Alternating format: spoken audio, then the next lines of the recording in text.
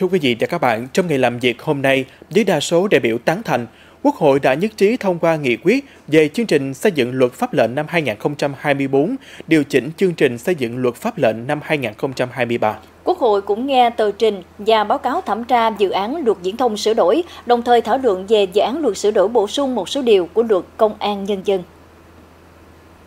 Đa số ý kiến đều tán thành với tờ trình của Chính phủ về sự cần thiết phải ban hành luật nhằm kịp thời thể chế hóa các chủ trương của Đảng về lực lượng công an nhân dân. Các ý kiến cũng đồng tình với các quy định trong dự thảo luật, trong đó có việc điều chỉnh như tăng tuổi nghỉ hưu với sĩ quan, hạ sĩ quan và công nhân trong lực lượng công an nhân dân, đảm bảo thống nhất về hệ thống pháp luật hiện hành, đặc biệt là Bộ luật Lao động. Tuy nhiên, một số ý kiến cho rằng việc nâng hạn tuổi phục vụ cao nhất đối với nữ thượng tá lên 3 tuổi, nữ đại tá lên 5 tuổi là mức tăng quá cao,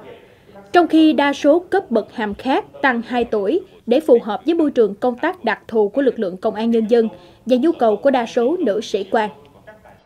Dự thảo luật sửa đổi bổ sung quy định việc tăng hạn tuổi phục vụ cao nhất cho nhiều nhóm đối tượng với những cách thức lộ trình thực hiện không giống nhau.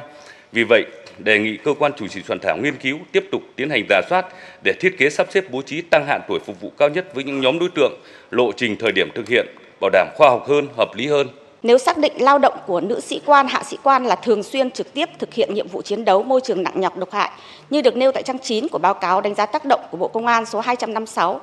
thì hạn tuổi phục vụ của nhóm đối tượng này nên được quy định thống nhất là 55 tuổi để bảo đảm tương đồng với quy định tại khoản 3 điều 169 của Bộ luật Lao động.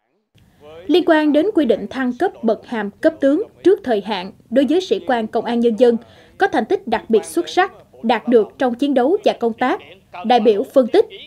một sĩ quan công an nhân dân khi đã trải qua quá trình công tác, chiến đấu, uy tín, sự ngưỡng mộ, sự trân trọng, được đồng nghiệp nhân dân ghi nhận một cách tự nhiên.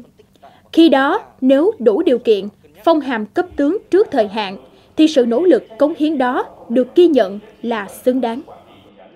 Đối với chính sách này, tôi đồng tình với những đánh giá tác động chính sách của 3 phương án được phân tích tại báo cáo số 256 của Bộ Công an tại hồ sơ dự án kèm theo. Tuy nhiên,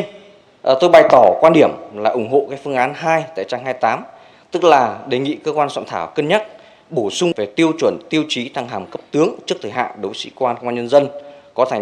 thành tích đặc biệt xuất sắc trong chiến đấu trong công tác vào khoản 2 của dự thảo luật. Bộ trưởng Bộ Công an Tô Lâm khẳng định tiếp thu tất cả ý kiến của các đại biểu, báo cáo Chính phủ, phối hợp với các cơ quan liên quan để tiếp thu, giải trình hoàn thiện dự án luật trình Quốc hội theo đúng quy định của pháp luật.